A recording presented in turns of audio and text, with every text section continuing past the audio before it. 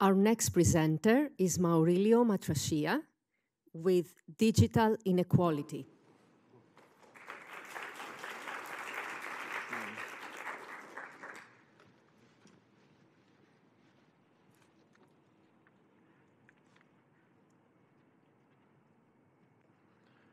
What is the longest period of time we can productively spend without any type of connectivity?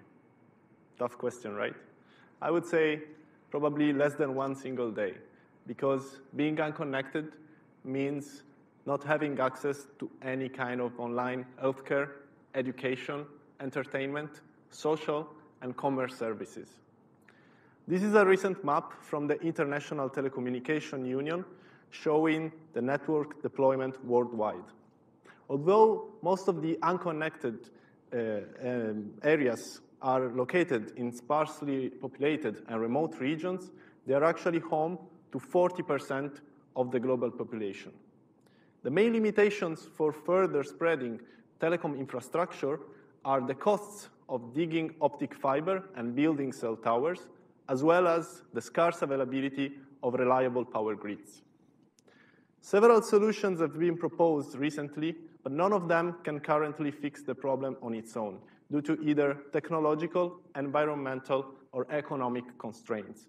For instance, deploying large constellations of satellites brings a huge risk of collision, and they work with long delays, while aerial base stations have low autonomy and low resilience to harsh weather.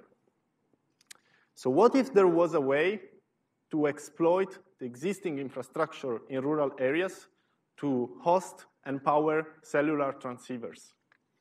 Large wind turbines are deployed in many countries, come with a reliable power grid, and can offer twice the height of cell towers, meaning that they would be able to cover much larger areas.